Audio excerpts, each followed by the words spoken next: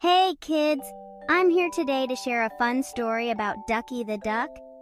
Ducky was not just any duck.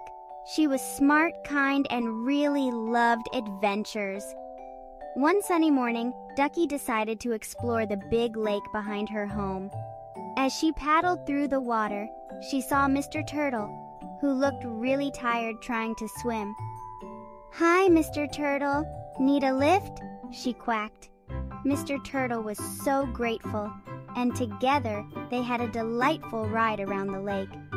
This teaches us something very important, kids. Always help others when you can. The next day, Ducky found some fish trapped in a net. Oh no, they were really scared.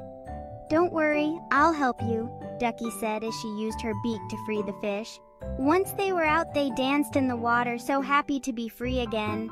Ducky felt a warm feeling inside because helping others made her happy too. But the adventure wasn't over. The following day, as Ducky was exploring the marsh, she came across a lost baby bird. The baby bird was crying because she couldn't find her mom. Ducky didn't hesitate. She took the baby bird under her wing and helped her find her way back. "Thank you, Ducky," chirped the baby bird as they found her mom. "You're a true friend."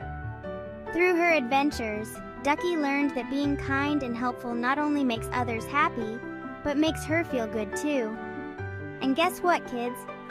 You can be just like Ducky. Helping out at home, sharing with your friends, and being kind to animals are all great ways to be a hero like her.